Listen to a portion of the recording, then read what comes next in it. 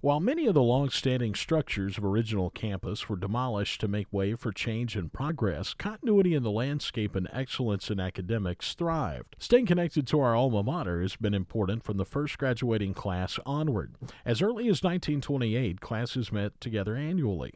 However, it would take several years before concentrated efforts resulted in a full-fledged alumni organization. Alumnus H.L. Nowell was tapped in 1956 as the first paid part-time alumni secretary in addition to his duties as Dean of Men and Dean of Students. 1952 alumnus Hugh Ellis Walker assumed the position of Alumni Secretary for Delta State, becoming the Alumni Foundation Head Director in 1987.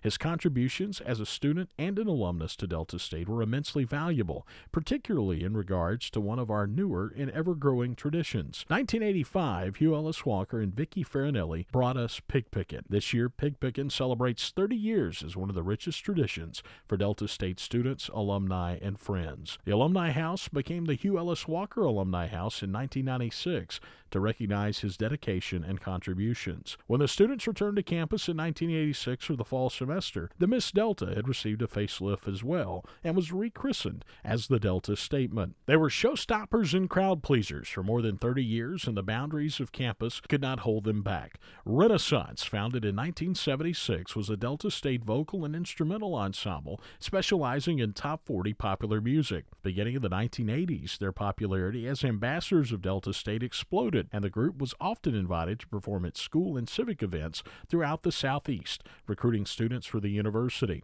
They also performed on several Caribbean cruises and European tours in England, Switzerland, France, Austria, Germany, and Mexico.